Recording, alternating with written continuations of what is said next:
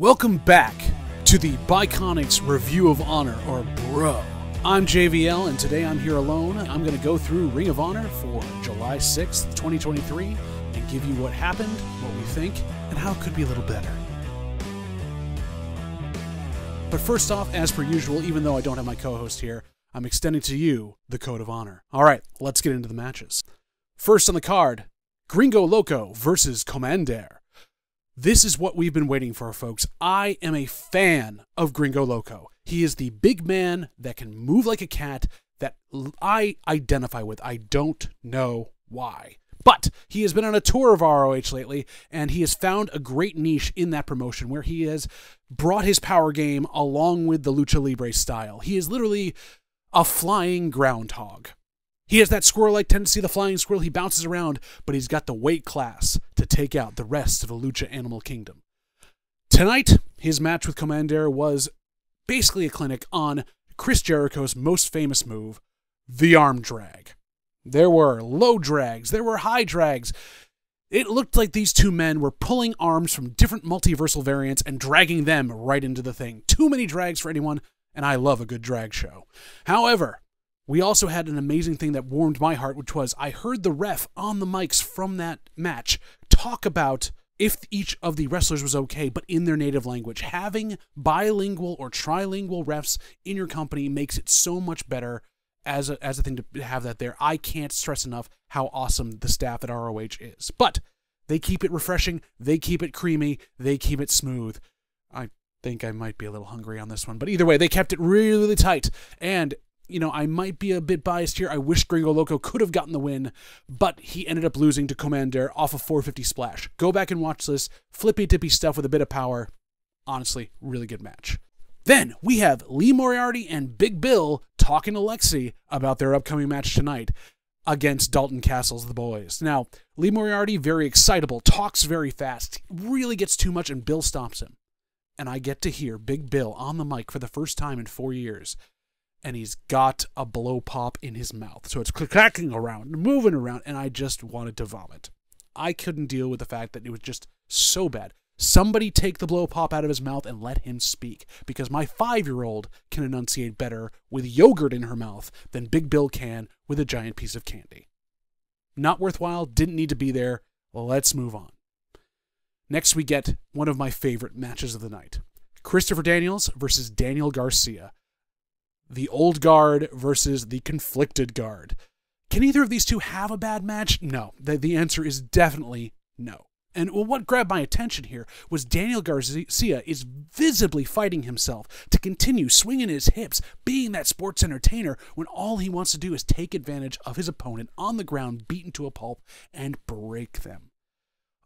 It's getting to the point where I need to see him make a choice. And I think that's coming based on other things in AEW. But honestly, Garcia is selling amazingly. He is not bad at anything. He is so smooth, so easy in the ring. So, a very good TV match. Garcia wins with a double arm DDT. And then, my moment of the night.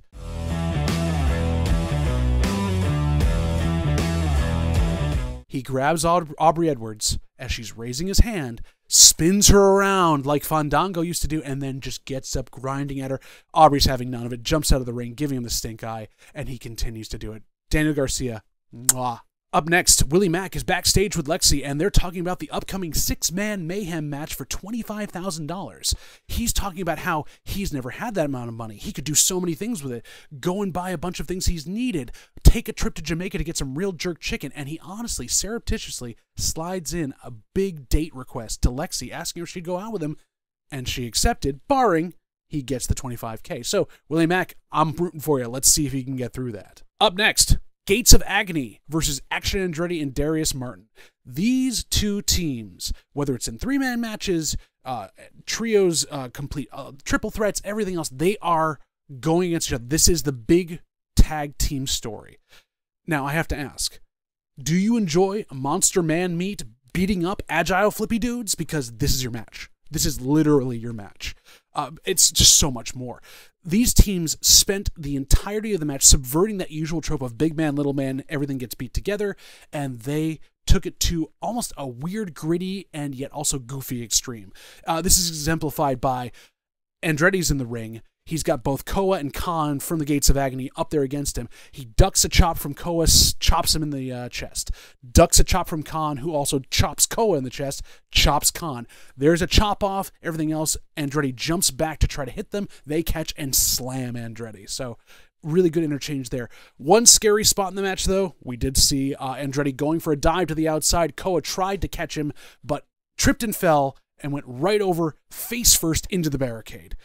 Worried about him there. Hopefully something comes from it. But overall, really good match together. I need to see more of this pairing. This could be a tag team title feud. Up next, our first of, as I'm calling for Canada and using the professor on his thing here, squash matches. Because they're not squashes. We're in Canada. It's a squash match. Stu Grayson and the Righteous versus Zach Patterson, McCray Martin, and Rip Impact. Jobber entrance, they mention offhand that the three jobbers are students of Stu Grayson, but this match didn't even get started. 3 moves, they were done, trying to prove the dominance of the Righteous and Stu Grayson, but honestly all it did was show that they don't trust them enough to carry a match, they cannot work together in tandem, and it was so quick, Vincent didn't even take off his coat. These are 3 disparate singles wrestlers stuck together as a group, and it's not working, and they're trying to bring the Dark Order down to their level, but there's no heat. Honestly, ROH, it's time to pull the plug. Get rid of this right now. I'm done. Up next, the aforementioned match, Big Bill and Lee Moriarty versus Dalton Castle's boys, who did not get named in this entire match. That tells you how it goes. This is basically another squash match. Bang, bang, right there. Lee Moriarty, though, this man can fly. This man can break. This man can run the ring like no one else. Big Bill, he's big. You can't teach that. But honestly, what else are you going to teach him? Because all he can do are big man power moves and step over the ring ropes. That's all he did here. He had a giant choke slam from one side of the apron. He carried one of the boys all the way to the other and slammed him on the other apron, which, funnily enough, you heard on the ring mics, one of the fans yell out, "That's the hardest part of the ring!" So thank you, Simon Miller. It's catching on. Then we had the other spot that was here where Big Bill goes to big boot one of the boys. The other boy jumps on his shoulders as if they were 2 toddlers in a trench coat, and commentary makes the reference that this is a Muppet Babies move. Now, I've watched Muppet Babies. I love Muppet Babies. I don't know where they're pulling from or where that came from, but I think Caprice was a little bit off with it, and honestly, Caprice, I love you for trying. But this was a quick succession match. Big Bill and Moriarty win, and no storyline or heat is built with it. It's literally just to showcase that they're there. That's kind of how I'm feeling ROH has been right now, which is sad because Death Before Dishonor is coming up, but a lot of people are just there. All right, you thought we were done with the squash matches. No, this is Edmonton. We found where Squatch lives. We're going to his lair, because up next was Athena versus Silesia Sparks. Now, Silesia is not your usual jobber. She is an ROH original who's been stuck in Canada since the pandemic. Came up with Athena. They have a background, but honestly, this was no offense from Sparks. Athena just hitting a couple moves, and the match ends on a stiff jaw shot from Athena to Sparks, knocking her out, pinning her, taking it over. Basically, this was for Athena to walk in with her shirt on saying, "Tonight's jobber is your mom," and then to beat up a jobber. Didn't set up any contenders for her title at ROH Death Before Dishonor. Didn't do anything to add to her character. She did do the after beat up that a heel does and DDT'd Sparks onto the title, but no one came out for the save. No one did anything else. Athena, what are we doing here? You need someone to fight you. And I'm hoping someone that shows up later might be that person going forward. Okay, let's take a breath. Let's get a little bit of juice, a little bit of water, do some post-workout stuff here because we're out of the squash matches. We're into, oh God, Tony Nese. Yes, this was Tony Nese versus JD Drake setup.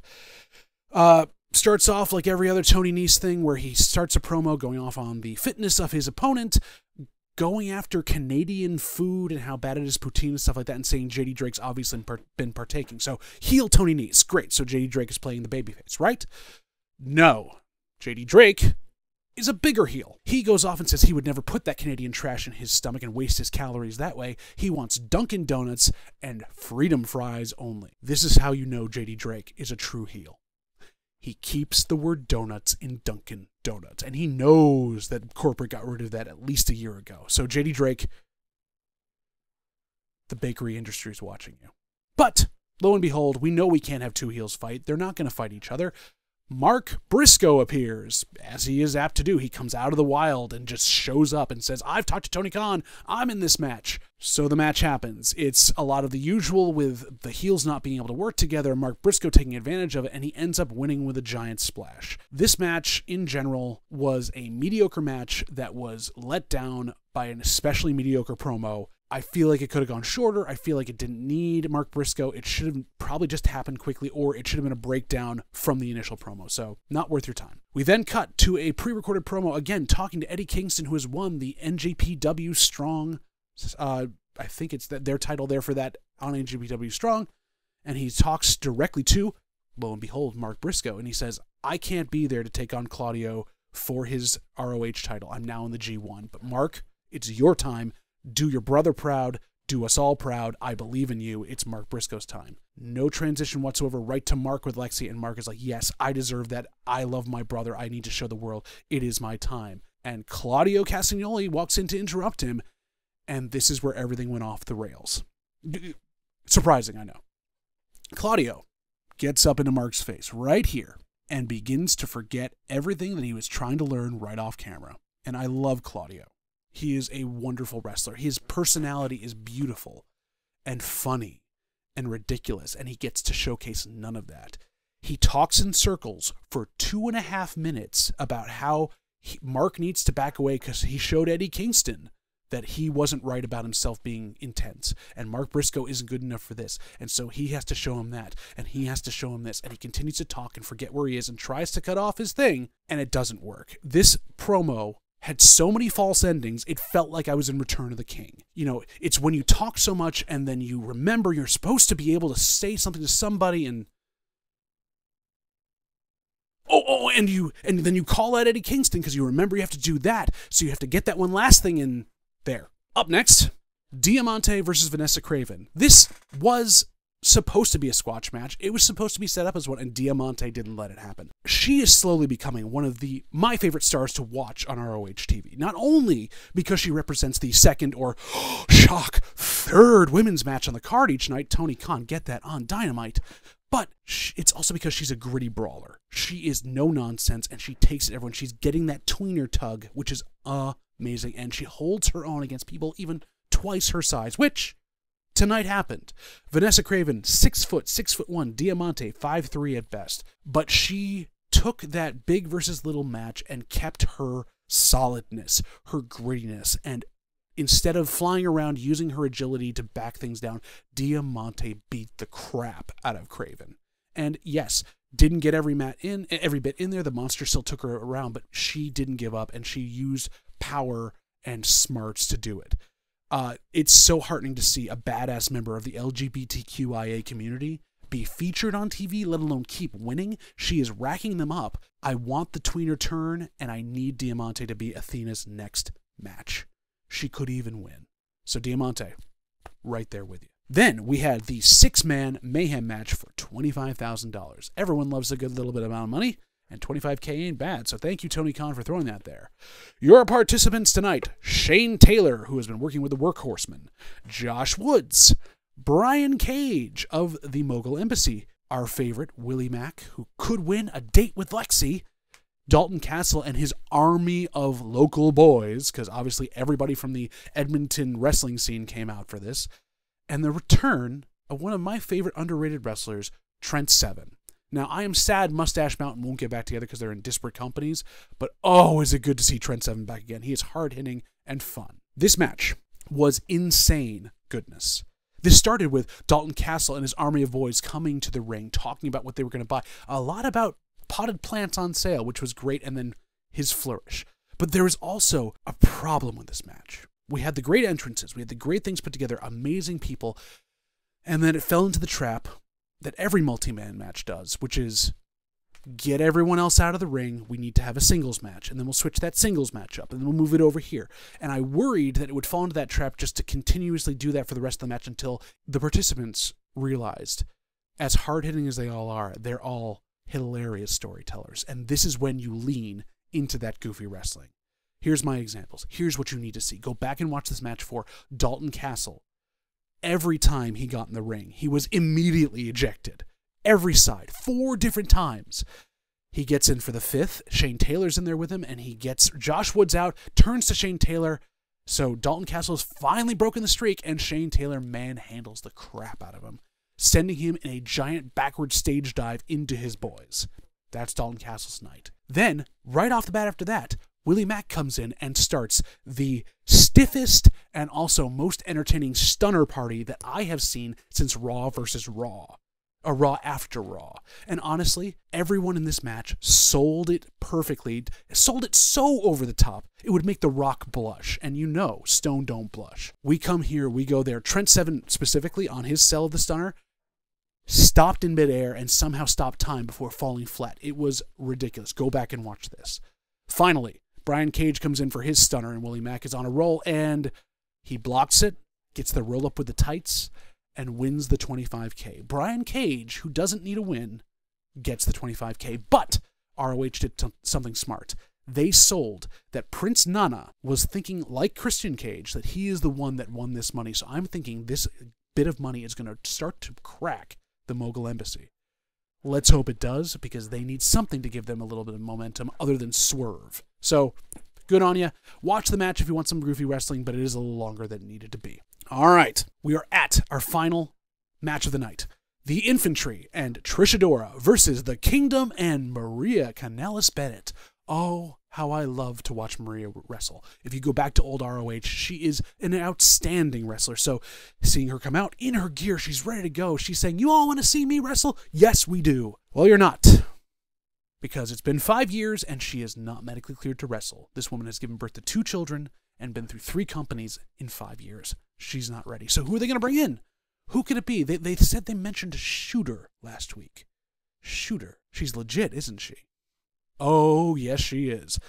Out comes legit Layla Hirsch. And this, my friends, was her coming back party. Legit, she had been out with an ACL tear. She had been sidelined for a bit after her big Chris Statlander matches, and she was here to take back her spot. And her partners didn't let her for the most part. So this is where the match went.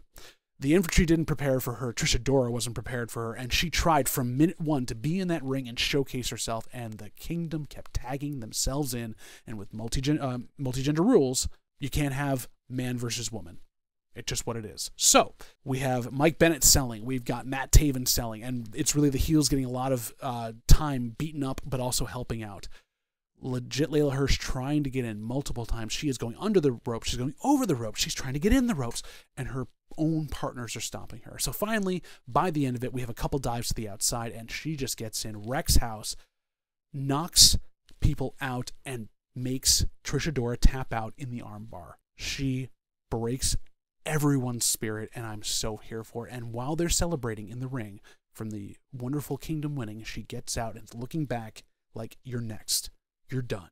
So thank you. Welcome back, Layla Hirsch. Quick match, easy to take down, and I'm glad she's there. I wish they had ended there because I could give my review at that point. But no, we cut to a Layla Hirsch promo. Now, for all that I've said, Layla Hirsch is amazing. She is a dominant physical entity. Her mic skills have never been that great, and she's just back from injury. I'm surprised they stuck her in this position where she had to sell herself and remind everyone who she is. Get this woman a mouthpiece. Get her someone that can really sell her out and show what she can do so that she can focus on being a killer in the ring. Because once you do that, she's unstoppable. But this was a letdown on a really good show and knocked it down to me. So we get that. Cut to black. That is your Ring of Honor Fight TV broadcast for the night. Now, overall for me, solid B- to C+ show. Work was good. Work was great. While I enjoy hunting for Squatch, too many Squatch matches, and Big Bill, take that stupid thing out of your mouth. You are so much better than that. But I'm also worried because this didn't further anything for Death Before Dishonor, and that's coming up pretty fast. We don't have time to lollygag. We don't have time to sit around. Tony Khan, you need to build some stuff in here now. If you like ROH, you understand ROH, watch this show. If you can catch the replay with a couple of highlights, probably do that if you're not into ROH yet, because it'll get rid of the middling part. I've enjoyed it, but that's just me. I'm too far gone in this to say I wouldn't enjoy an ROH night. So that is my review. That is my Bi-Conics review of Honor, the bro. Let us end the Code of Honor. I've been JVL. Check out Bi-Conics Wrestling Pod on all the different socials at BC WrestlePod. Check out all the rest of us and your hosts if you like us. Check out the other reviews we've got up on the channel right now, including my long-form AEW Dynamite review with the Professor, which we try to beat the clock in 5 minutes and keep it to a tight 13. And you know what? You've been amazing, and I'll see you next week in the ring.